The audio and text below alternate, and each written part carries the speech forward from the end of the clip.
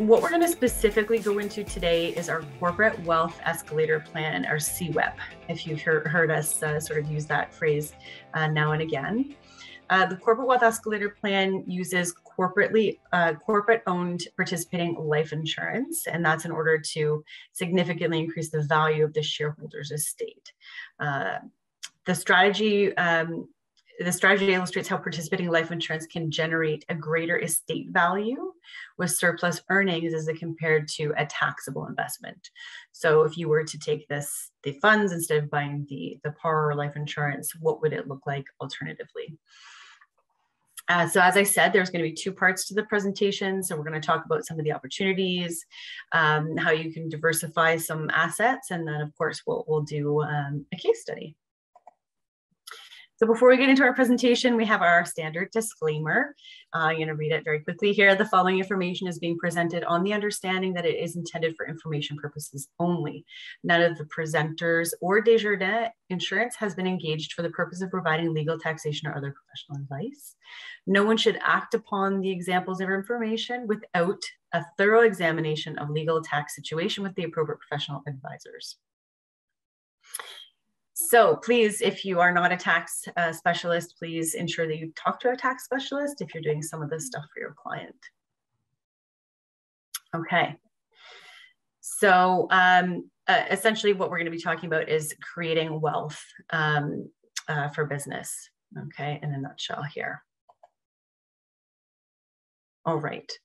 So as I said, our agenda is going to start with understanding the Corporate Wealth Escalator Plan. So what does the CWEP look like?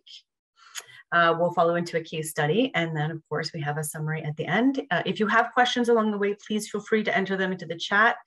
We will absolutely be addressing them at the end of the presentation. All right. So a corporate wealth creation strategy is a way to maximize the value of an estate. It offers a tax-efficient way to redirect funds that are held within taxable investments to purchase life insurance. Tax-efficient solution, it allows you to ensure that your assets, again, as I said, are transferred in a tax-free manner. All right. Who is the wealth escalator for? So really, before you start talking to your clients about the CWEP, we want to make sure that it is something that is applicable to them. So we want to make sure, do you have clients that are shareholders of a private Canadian corporation? Okay, so is it a Canadian corporation? Do they have a corporation that generates a surplus of profits? This is going to be money that's not really needed in that day-to-day, money that's going to be reinvested into an investment portfolio, perhaps, and doesn't necessarily need to be reinvested into the business. These are people who do require life insurance and also people who are in good health. We want to make sure we can actually do the solution for your client. You know, ask your clients some of the following questions. You know, we always want to remember that company need has to come first. We need to make sure that there is an insurance need, of course. So again, are you a shareholder of a private Canadian corporation? Are you looking to diversify your corporate investments? We're going to talk about a little bit of passive income later on in the presentation. You know, that'll be sort of an added discussion on diversifying corporate investments. Do you want to reduce your corporate taxes on investment income? Again, we're going to talk about a little passive income there. And are you concerned about the erosion of your corporate assets? And last, are you interested in leaving assets to your heirs? Okay, so do you have beneficiaries that we're looking for? So of course, if the answer is yes, then the Corporate Wealth Escalator Plan might be appropriate for your client. Okay, so we're going to talk a little bit about the limitations of some of traditional investments, some taxable investments that are owned by the corporation. We really need to understand what that taxation looks like and how tax really affects corporation. So as we know, the business makes money in two main ways, okay? Selling products or services and investing cash on hand. So one is considered active income, and the latter, of course, is considered passive income. If it is determined that the income generated from investing the surplus cash is not incidental to your business, it would be taxed as passive investment income. Again, why is this important for us to know? There have been some changes to the way income is treated inside of a corporation. And so this corporate wealth escalator plan has become more and more important when we're talking to business owners. There's sort of four categories really of income inside of a corporation. And it's really important for us to understand this because we are going to talk a little bit about federal income tax. And so it really depends on the type of income earned. Let's look at active income for a moment. So active income, businesses, active business income is usually looked at up to that small business limit, so that 500,000 federal limit. Passive income, on the other hand, is aggregate investment income. So things like rent, royalties, interest. Dividend income, it's often referred to as portfolio dividends. So that's going to be an important part of this discussion as well. There is a substantial difference between the taxation of active and passive income inside of a corporation, as I've mentioned before. I know I did mention that in 2019, January, there was a change to how that active income and passive income affect each other, and how that really does impact the business owner from a taxation perspective. Again, as I said, we will talk about the passive income a little bit later on in the presentation for you. We also need to consider that there are capital gains tax. So, when we're looking at income inside of the corporation and we're looking at diversifying some of those assets, we need to remember that there's capital gains tax when part or all of the corporation's investment portfolio is liquidated. So when we're looking to do some of these solutions, we need to be mindful that there is some corporate potential capital gains tax. There is, to recuperate some of that, of course, the corporation paying a dividend would be, they'd be able to recuperate some of that tax through that RDTOH. Okay, so as I mentioned, passive income has become a really, really big discussion now with advisors, with your clients. And one of the things that Desjardins has created is a passive investment income impact calculator. Say that quickly a few times. Our PIC tool. So for short, we just call it our PIC tool. The passive income tool will actually allow you to work with your client, understand what their active income is, what their passive income is, what their portfolio looks like, and what does their tax implication look like over the next 5, 10, 15 years.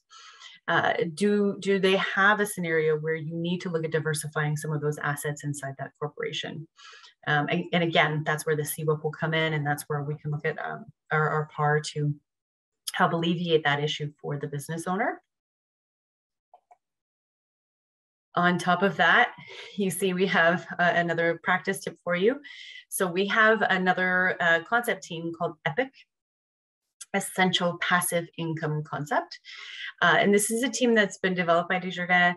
And what they will do is they'll assess the potential effects of passive income on a corporation. And so I know a lot of us have a lot of experience working with business owners and can produce different solutions for them in order to combat some of these issues. But the EPIC team will look at different scenarios for you, perhaps looking at even things like IPPs, guaranteed investments, things like that, for your business owner. So it's sort of a secondary look, and I sort of refer to it as business owner financial planning. So we do have that secondary team available to help you with your business owner planning. Okay. So we've looked at some of the issues that the business owner can have, and if we look at some of the passive income issues and perhaps estate transition issues, the solution really does lie in diversifying the corporation's investments. Really, we're looking at reallocating some of that traditional taxable investment to an exempt corporate life insurance policy. So we're just looking really to reallocate some of those assets within the corporation. The corporate wealth escalator plan repositions your surplus profits, so some of the cash flows into an exempt life insurance policy. The policy provides life insurance protection and an investment account that allows for tax-exempt growth, okay, which is very important. When the insured dies, of course, the corporation receives the benefit from the life insurance policy tax-free, plus a credit to its capital dividend account under the current tax laws. So, of course, laws, of course, can change. Capital dividends then are paid out to your estate tax-free. So the strategy maximizes the transfer of assets that you've built up inside your corporation. And that's really what you're trying to do for your client here, is to help them with that movement and transference of money. If your clients have surplus cash or retained earnings invested inside their corporation, they have a desire to leave assets to the heirs, and you're concerned about the erosion of corporate assets, and that's what they're looking for as well. This actually is a very good solution. This might be the right solution for them. So how does the strategy work during a lifetime? So during the client's lifetime, corporation can use some or all of its passive assets or income to pay the premiums for a permanent life insurance policy. So as we said, typically we're looking at using a par policy for something like this. It can reduce the tax the corporation pays each year on the growth of those fixed income investments. So it can help to reduce the tax that's paid on that passive income, but also that tax that may potentially be paid on the active business income unintentionally. The increase in the cash value of the policy is, again, tax advantaged, but again, within the limits of the tax laws. How does the strategy work on death? So how does it work at the end of the day? What's the planning solution? So during a lifetime, corporation can use some or all of its passive assets or income to pay the premiums, as we said, for a permanent life insurance policy. This can reduce the tax that the corporation pays each year on the growth of fixed incomes, right? This is really what we're trying to do, is alleviate some of that tax burden along the way with the tax sheltered growth, as opposed to the open market passive investment income that you're going to see inside your corporation. So as you see here, a larger after-tax estate value typically results when compared to using taxable investments owned by the company.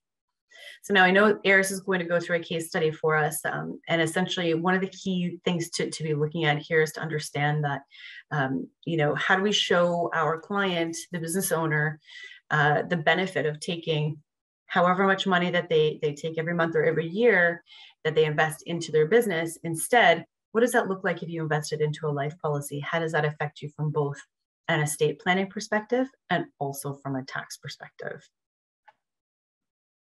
Okay, so what is the net estate value? Let's take a look at what this looks like for the client. So on death, the death benefit is paid to the designated beneficiary. So in this case, it's a corporation. The death benefit is tax-free, it's life insurance. The proceeds from the death benefit in excess of the policy's adjusted cost base are credited to the company's notional capital dividend account. So it goes to the CDA. The company then can pay a tax-free capital dividend to the shareholder's estate. Okay. These tax-free dividends can provide money to address succession issues, taxation issues. And again, this is something we discussed at the beginning. So really, what is the end result? It's permanent life insurance typically increases the amount of money available upon death, both for the shareholder, for the corporation. So as I said, Aris is going to lead us through a case study, and what I hope we can remember when we're looking at this case study is that we've done a business needs analysis. So we want to make sure that we've done a full needs analysis for the business, that you've determined the amount of insurance that the client needs, that the business needs. So we're not just looking particularly at what the client needs, we want to make sure we know what the business needs as well from that perspective. Make sure that you talk to your clients that they understand it does involve purchasing life insurance. Sometimes clients don't realize that there is an underwriting process to it from a health perspective. So let's make sure that they understand that is an element there. And last, make sure you work with your clients to determine what portion of their corporate taxable surplus that they should transfer into the policy. So how much of that money do they still need to leave inside their corporation for potential growth, and how much can they use for the solution? So as I said, I keep teasing you with that case study. We're at that point now where Aris is going to going to lead us through that. Awesome. Thanks for joining. Thanks for joining us, everyone. Just so you guys know, both Tara and I are located in Ontario. We have, of course, wholesalers supporting, advisors coast to coast. If you're outside of Ontario, I generally support the northern part of the GTA in Ontario as well, with Tara covering Toronto and the downtown core, just in case you're curious where we're based. Thanks, Tara. Great introduction. And I find that case studies are always great. And we're going to get into a quick case study. Now, the great thing about the CWEP concept, and that's all our concepts for that matter, is they're available right through our web-based software. So you don't have to download anything to your computers. If you're new to Desjardins, even if you're not contracted with us yet, we can email you a link. You click on a link, you have access to all our quotes, all our concepts, including CWEP. So, we have a number of business concepts as well. So this is one. We also have a very unique industry-leading CI concept for business owners. So, it's not just CWEP. Have a look at our software, take a look at the strategies tab, and I'll show you what that looks like on a few screens. But here we're looking at a 45-year-old male, pretty self-explanatory, Jason Lee. Some of you might be thinking, well, I don't really work in the medical market. Don't worry so much about the industry. This concept is transferable to other industries, enterprises, etc. The key thing is really about the fit. So we've got a client who's been in practice for some time. He's obviously got some strong earnings. His business is mature, and we wanted to focus the concept on those types of clients. Of course, clients who are earlier in their business life cycle, may gravitate towards things like term because it meets the budget and it's obviously convertible. We also in our discovery process not only identify the needs of the business, but we figure out that Jason's married, he's got one kid, so the maximizing estate is an important part of his planning, right? And it's both his personal and corporate planning as well. So on the next slide, so during our discovery process, our needs analysis, we identified that Jason's got some pretty significant holdings in his holding company. So you're going to come across business owners like this. A large segment of business owners are holding cash in their corporation, and what's called retained earnings, or just money in their business that's left over. And here we identify that, we've got about $600,000 in the investment portfolio in a holding company. Not all clients are going to have a holdco. It really depends on the level of tax advice they've gotten. I've, been met with business owners who have very established, very successful businesses and just haven't done that level of planning with their accountant. You can still apply the same concept to an operating company structure. The holdco offers some nice flexibility for a business owner, but it's not a requirement by any means. Okay, back to the holdco for a second. We talked to Jason. We realized he's got $600,000 of investments. The challenging part for us is really establishing that need, right? Getting the details on the business is, I feel, one of the most challenging parts as an advisor. Business owners are short on time. What do you have? And typically the last thing they want to do is talk about an insurance policy. So the more we can dig down, there's often misconceptions about the value of insurance. They look at it as a cost, maybe not as an asset initially. So the more we can dig down into the needs of Jason's business, the holdco, what he's doing, how much he has in there, what his plans are, the better prepared we are to approach him with a concept, which may be this CWEP. And we have a great business needs analysis tool. So if you're new to the business market, or even if you've been in the business market for a long time, feel free to shoot Tara and I an email. We can send you a copy of that needs analysis. It really helps identify not only opportunities for this, but critical illness, key person. It really gives you a good snapshot and understanding of that particular business we're working on. So, the $600 investment portfolio, right? Big number, right? Do we need a policy that's that big? In terms of premium, obviously not. The opportunity with PAR is to diversify cover the permanent insurance need, but also to diversify that portfolio. And the best way to do it, we can do that with an illustration, but the best way to do it is with a concept to really show value on a comparative basis. So back to the insurance need, Tara touched on some of the needs and some of the challenges of business owners today. One thing you may want to highlight, and if you're new to the business market, you might want to write this down, is, when Jason's invested in the market, he's got $600,000 and it's in a portfolio, right? What that portfolio composition looks like, we don't have to be experts at that, but we need to have a general understanding of what he's doing. Is he buying real estate? Is he in rental properties? Is he in rental properties plus part of that money in the market? What's the rate of return he's getting or expecting, right? That's all going to really help us build this concept report and help it fit what he's looking for. So we want to explore that $600,000, and part of it might be earmarked for expansion, reinvest in the business, keep the lights on. Part of it might be for a new venture he's planning, or the whole thing might be in cash or invested in mutual funds. So digging down and understanding his current investment strategy is really going to help us position PAR along with that as a complement to what he's already doing. And of course, it's about the need, right? And so we've got to also identify what sort of permanent need Jason has. And the great thing about PAR is we all know that death benefit grows, as does the cash value. So it's going to keep up with his needs longer term. Okay, so touched a bit on PAR. We're going to show you a quote and what it looks like on our software. So here we're talking about a 20-pay estate enhancer. We do have a great 10-pay at Desjardins as well that's especially competitive. 20-pay met the budget, met the needs. Jason's pretty young. We selected paid-up additions, the most popular dividend option on PAR, because that's going to provide that growth we're really looking for longer term. We're covering, Jason's life, but the owner and the beneficiary on the policy are the holdco. That's where the money is. That's where we want the policy to be. Ideally, it's creditor protected in there. It gives them a lot of long-term planning opportunities, and coverage amount of $1 million, which would be the initial death benefit. Now, our current PAR dividend scale interest rate is 5.75.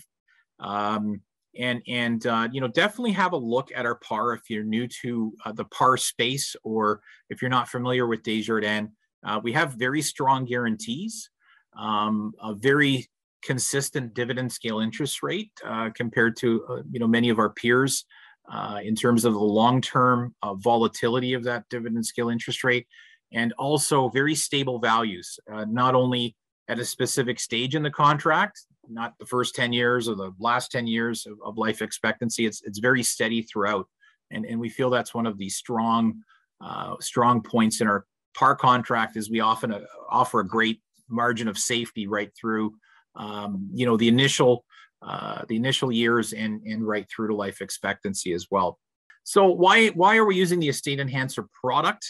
We have two products at Desjardins. We have our accelerated growth and our Estate Enhancer. And one of the questions that Tara and I often get is, hey, which product should I look at? And so it depends on the motivation of the client, right? And their timeline. Most of the time it's the Estate Enhancer, because we're looking further out. We're looking out 20 years, 30 years, 40 years later, and we're looking at maximizing values. But if your client is looking at the short term, maybe a cash borrowing strategy, they want to maximize early year cash value, we could look at accelerated growth. Most cases, we're quoting Estate Enhancer. We want the increased long-term coverage. We want that tax-preferred growth. And of course, the tax benefits on death and diversification that's tied into PAR. Even though we're not talking about income on this particular concept, it's always great to highlight, especially with business owners, that you can get money if you need it, right? This isn't just an asset that's there for, your beneficiaries, for your estate. If you run into corporate challenges and you don't want to or cannot get lending via a traditional bank because you've had a bad year or two in the business, you can get access to cash, borrow against your policy, not from it, but you borrow against those values, and at some very low rates with no repayment required using a collateral loan. We also have other options, right? Policy loans, surrendering. So that flexibility, again, not something we're presenting in the concept, but just highlighting that is a great feature. And business owners do like thinking that they may, if they need money, they can get their hands on it, during that contract life. So this is what our quote software looks like. So I'll go through this relatively quickly. How we would quote this on our software, it's all web-based. So we start off with the client tab. We put Jason in there. We got his date of birth. So this will take you a minute, if that.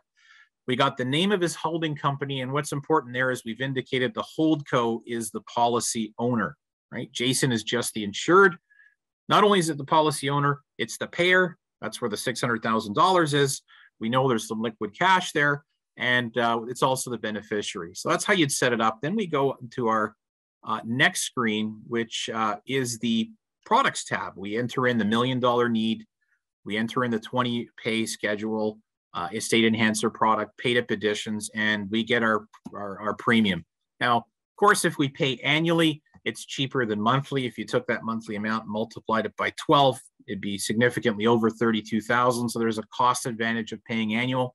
And if the case were under 10 grand a year, we could use a credit card not only for year one, but every single year of that contract. So that's a nice feature at Desjardins for any case, life CI under 10,000. Okay, so we've got it all plugged in, the software, right? Took us a minute or two, if that. And now we want to look at this concept report. Now, most advisors will say, I'm going to run the report, quote, run the quote and go see Jason. And those values are all accurate on the illustration, but what they're missing is that comparison piece, that tool, this concept report that's going to relate what we're showing them on par to what Jason is investing in right at the moment. So let's look at the concept report. And how do we get there? Tara and I can run these for you if you're new to it, but you click on the strategies tab, takes you an extra minute or two. You load up the concept, you select, we have a long list of different concepts available. In this case, we click on the corporate wealth escalator plan, PAR, hit export, we get a document, and we can input some stuff. So that discovery process is really important because right here, we can see the tools asking us, what are we comparing it to? So we need to have an understanding of what Jason's, I should say, the holdco is invested in, and what sort of rate of return expectations he has on this money. So, in this case, you can see it's a pretty simple sort of balanced approach. Might be balanced mutual funds, 40% in interest, which is typically bonds, 60% split between dividends and capital gains. So a real balanced approach, and relatively conservative rate of return that most Canadians, most investors would follow, who are prudent and looking for some strong risk-adjusted returns. So that's more of the balanced fund approach. If your client is generating, if they're pure equity, they're go-go growth, we could strictly put 100% in capital gains, tie in a rate of return there, and do the comparison. The next box you can change, you don't have to, is the dividend scale. So you can change it to reduce to show more conservative par values. You can run both, right? You run two scenarios and show your client, here is the reduced dividend scale. The next part you may want to adjust, up to you, is the tax information. We have the default rates in there. And again, I don't recall if I mentioned this, but one thing you probably want to emphasize with Jason is, all that money that you're invested in, that balanced mutual fund that's generating, I don't know, roughly 4.5% gross, it's considered passive income. What does that mean, right? Passive, active, it's a term, but it means you are paying, Jason, on your holdco growth, on that investment portfolio, you're paying 50% tax. It's like 50.17 in Ontario. It's mentioned there. Very high in every other province as well. So on $1 in your portfolio, or if you're renting property and collecting rental income, half of it's gone. So let's do the net after tax. You're grossing 4.5, you're really at 2.25. So that might allow you to create some interest in an alternative, which is par, that with paid up additions is not taxable. There's no T-slips generated year over year. And there's some other tax rates here you can play with, or just leave them at default and run your PDF. So this is the nice report we get. As you probably noticed, we didn't type in anything about that alternative investment portfolio other than the rate of return. So what the report's going to do, this is the cover page. It's going to highlight everything you put in the quote. It's going to just give us a nice summary page, make sure everything's right. Yep, good. 45-year-old male. We've got the returns. We've got the tax rates. We've got the premium in there. And now it gives us an awesome summary page. I think this would be the winning slide, if I'm going to say, on our corporate wealth escalator plan. It says, here's the scenario. You put in a total over the course of 20 years of $645,600 invested in your par. You call it premium, but it's an investment. And alternatively, you put that same dollar amount into your current investment portfolio. So we're creating some credibility because we're actually showing him net what that value would be in his current investments, utilizing his current investment strategy. Then we go right to the summary, benefits first. We're showing him that net, the estate value on the wealth escalator plan using whole life at age 82, life expectancy here on our software is $2.6 million. Conversely, the investment portfolio is going to provide $996,269 to the estate. Day and night, right? We're not 3% off here. It's a significant difference, which is highlighted, and then it breaks it down even further and said, here's the cost per dollar for the strategy. So really good summary page that highlights the investment side by side with what Jason's doing in his holdco right now, along with the par. Now you may be thinking, why are these values so different, right? We've got an investment on the one hand and we've got par on the other. Is par really growing that? Is it really superior from a growth standpoint? Most of it has to do with tax, right? A lot of it is tax, and we can dig down a little deeper. And we probably will need to on a case this size with a client like Jason, who may run this by his accountant at some point as well. So what's happening is with the life insurance strategy, we're able to pay out, as you can see on the right, a significant amount through the capital dividend account. That's one of the unique features of life insurance that's not available on the holdco's traditional investment. So there's a huge tax bill that would be tied into that when we're trying to transfer that to the estate. And those values are all summarized here in a number of different ways to kind of educate Jason on how we came up with these figures and why this strategy is something he should consider. So if we look at the next page of the report, nice visual slide. Unfortunately, I'm not seeing the bottom of it, but the green you can see is the wealth escalator plan, and the gray is the taxable investment. The other reason that we're seeing such superior value on the insurance plan is because we're not being taxed every year, right? When we ran those comparisons and we put those numbers in, that's triggering tax every year. Interest income has to be declared, as does any distribution. So if you're in a mutual fund, they're distributing income once a year, paying that high rate of tax at 50%, and that continues year over year, where the par benefits from the compounding tax-free within the policy. So that's also part of the reason you see such superior values here. Again, for those clients who are going to get really granular, we've got it all tabled in that numerical format. So they can send this to their accountant. Their accountant would likely look at this versus the previous summary slides and really want to drill down. Now we're talking a lot about investments and values and comparisons on numbers, but we have to remember this is a life insurance product.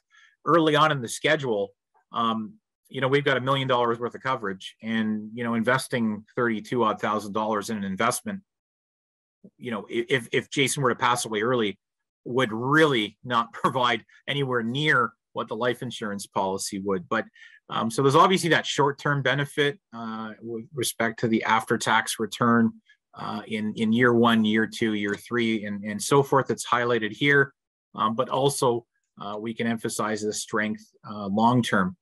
And the adjusted cost base is mentioned there. That can be that might be something that the accountant wants to see how did we get these figures, how did we come up with the value, and what sort of math is behind it. So this will give us a lot of credibility if that accountant's involved in reviewing this as a possible option for Jason's holdco.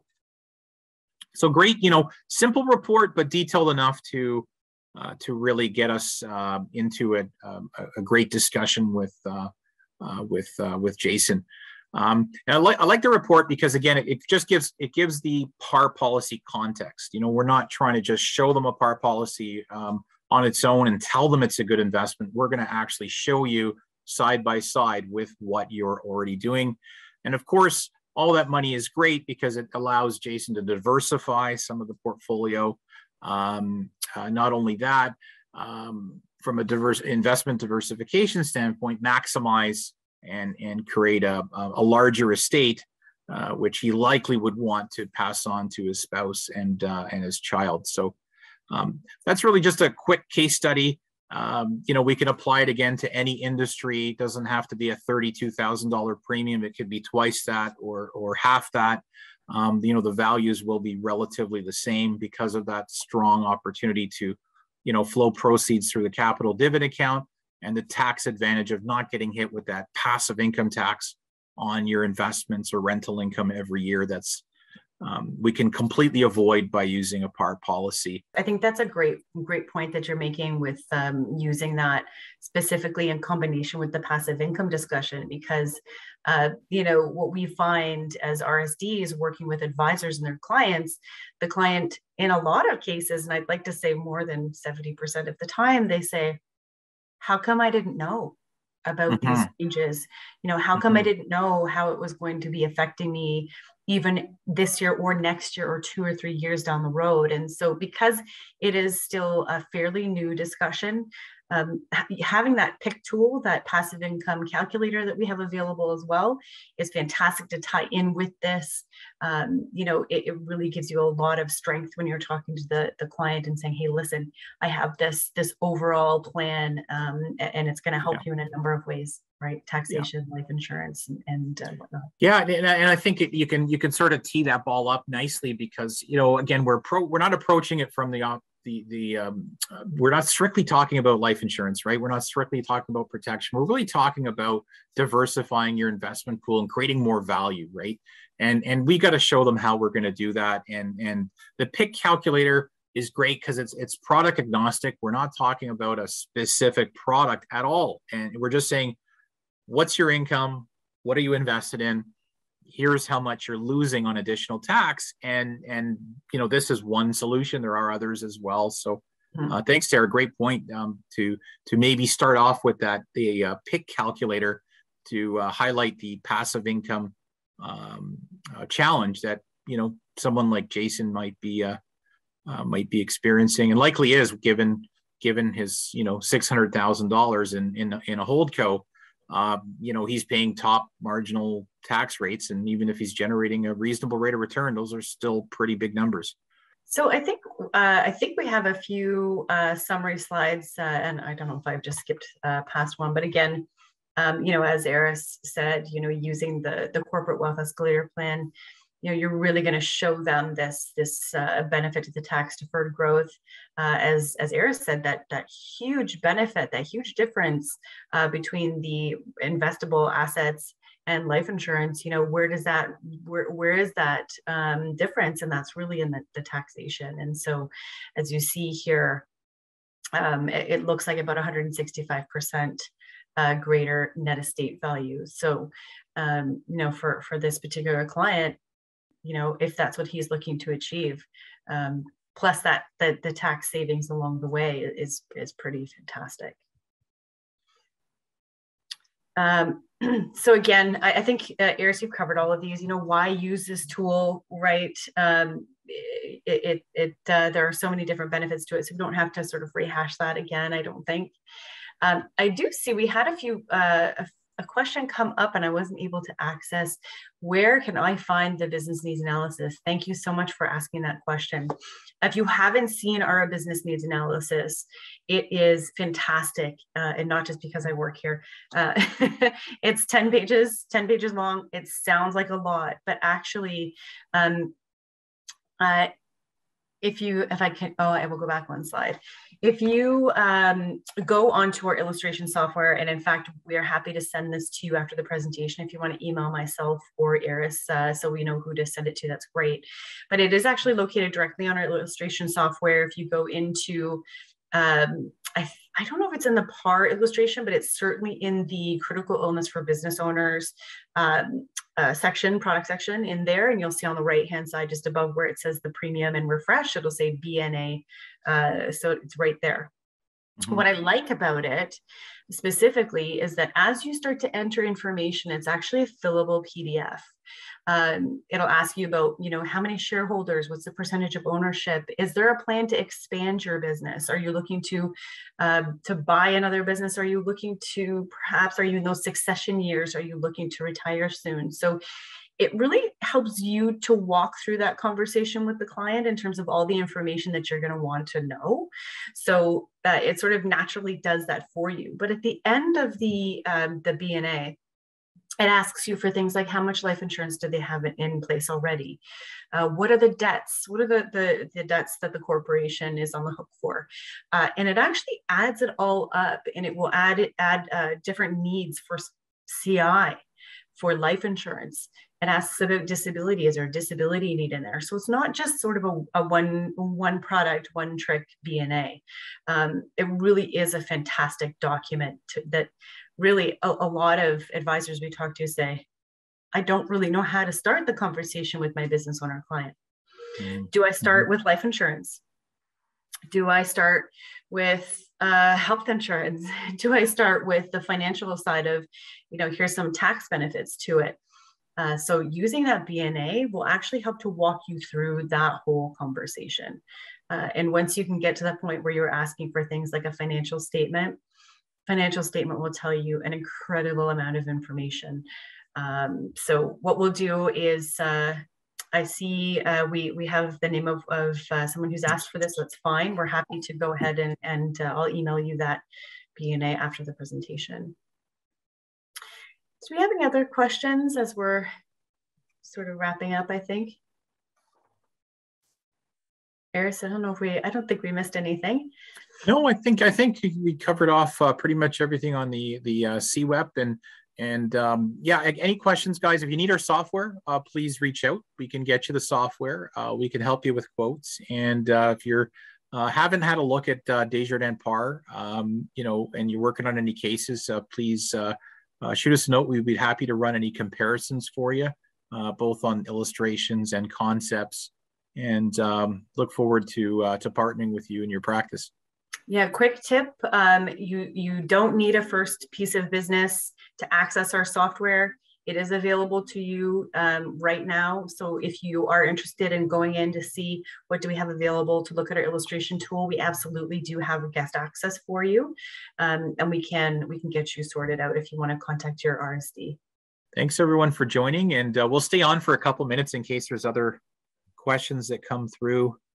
Yeah, I agree with you, Tara. For those of you who are still with us, the business needs analysis tool is just fantastic because, there's so many opportunities you can identify there. And I've been guilty of it. And I think a lot of advisors have, as we go out for a great conversation with a business owner we may have a relationship with. And, we get a little bit, but we don't have enough. We come back to the table and we're like, well, how do I really evaluate that need? I know he's got a ton of money in the corporation, he or she. I don't know if it's a holdco. I'm kind of missing some vital information to really put a proposal together, and that BNA is a great reference piece to have with you. And it's professional. You build some credibility asking these great questions along the way, and getting a better picture of what they're doing. and what their goals are. The big one that I find that gets missed in that conversation too, Aris, good point, is are there successors? Is there a plan to leave the business? Are you going to sell the business? What does that look like? And so for some business owners, they're like, absolutely not. I'm selling. I'm out. There's no succession to anyone, children, that's it. I'm out. And so it's a really important thing to find out. And it's a difficult, situation to plan if we don't have all those questions. So good point. Great. Yeah, thanks. I'm checking the chat. No more questions so far. We still have a few people logged in. Yeah, I'll stay on just for a little bit. And so thanks for your feedback, everyone. I will maybe post our contact information. I'll just do, if I can get the chat box up, I'll type in our contact information, both Tara's and mine. And of course, the IDC team will have it. If you're, don't have a pen handy, or if you're on the road or something, feel free to reach out to your IDC business development team, and they'll be able to pass on our contact information as well. But maybe I'll try to post it in the chat. Our direct cell numbers, mobiles, and email addresses. Oh, perfect. Thanks, Tara. Aris, I hit enter without putting, it's at DFS. Well, it's too many letters on my last name, so completely understandable. So Christodoulou at DFS. You spelled it right. I mean, deserve a prize for I that. have some family that are Greek, so So thanks everyone for joining us, and hope you had a great IDC University Day, and hopefully this was of value.